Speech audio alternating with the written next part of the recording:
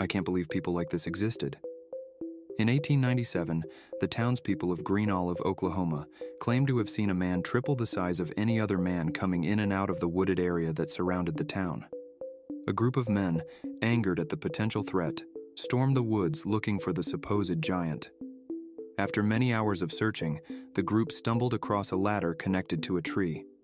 One of the men, with a big grin on his face, said, "Don't worry, I'll make this quick." Shortly after, he climbed the ladder until he was no longer visible. 45 minutes passed, and the man had still not returned, causing the other men to become concerned.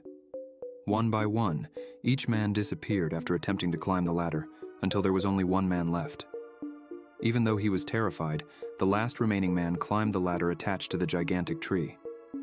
After almost an hour of climbing, the man reached the top, and to his surprise, there was a beautiful home at the top of the tree with a giant door at the front.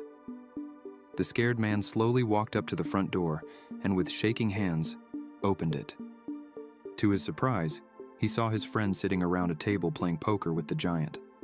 The giant looked at the man and said, "Hello, I'm Tiny Tim." And all the men would laugh, and one of the men telling Tiny Tim, "I love you, man." Tiny Tim would stand up from the table and say, "I'm glad you finally made it. I heard you had the most meat on your bones."